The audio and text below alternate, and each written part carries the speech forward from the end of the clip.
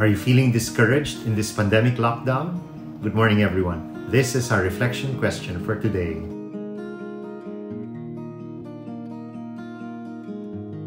John Krakauer wrote a book entitled Into Thin Air, the story of an expedition to Mount Everest during the spring of 1996, which resulted in a great loss of life.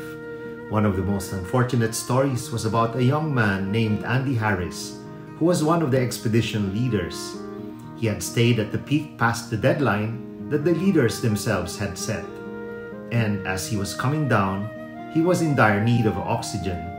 He radioed his problem to the base camp, telling them what he needed, and told them that he had come upon a cache of oxygen canisters left by some of the other climbers, but they were all empty.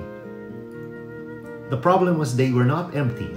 They were absolutely full, but because his brain was already so starved for oxygen and he wasn't thinking clearly, he died arguing with them that the canisters were empty when in reality they were full. The problem was that the lack of what he needed so disoriented his thinking that even though he was literally surrounded by what he needed, he never took advantage of it. In today's first reading, Elijah, one of the great prophets of Israel and a man of strong faith, is discouraged. Along with Moses, he appeared with Jesus in the Transfiguration. A physically robust man, fearless and determined to convert pagans to believe in the one true God, we suddenly find him giving up on his mission in life and heading towards the wilderness. He was disheartened by the hostility of King Ahab's wife, Jezebel, who was angered by the death of the prophets of the false god Baal that Elijah had put to death, and who threatened to do the same to him. With the great opposition he experienced, he goes wandering into the wilderness, asking God to take his life.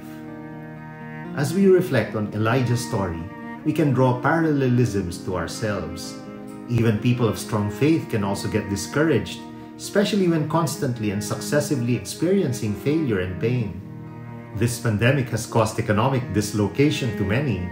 Many loved ones have died and many more have become very disconsolate after having been afflicted with COVID-19 and the fast-spreading Delta variant.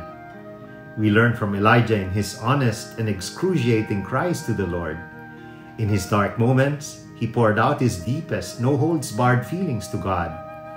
The Lord wants us too to be ourselves when we pray. If we are angry, the Lord won't mind if we scream and wail. If we are jealous, He accepts our prayers. If we are discouraged, He listens to our moans and groans. If we entrust ourselves completely to Him, God will respond with equal absorption and intensity. He sends an angel to us just like what He did to Elijah and offered him baked scone and a jar of water. These enabled Elijah to continue his journey until he reached his destination, the mountain of God. In our own bewildered state, God sends us Jesus, who will also provide for us if we completely entrust ourselves to Him. We need physical food to get through daily, of course, but we need spiritual food to get through on our own journey in the wilderness of life. God gives us Jesus as the bread of life. When we walk through the valley of death, our own veritable trials and tribulations, we draw strength from our spiritual food, the teachings of Jesus that Paul gives us in today's second reading. We consume the bread that brings truth and integrity, love and compassion, generosity and peacefulness that Jesus embodies. We know we have truly eaten this bread by the kind of person we have become, not having grudges against others, not losing our temper and shouting at people, not calling people names, not acting spitefully and getting revenge. We become fully nourished when we become friendly, approachable, kind, forgiving, and forbearing.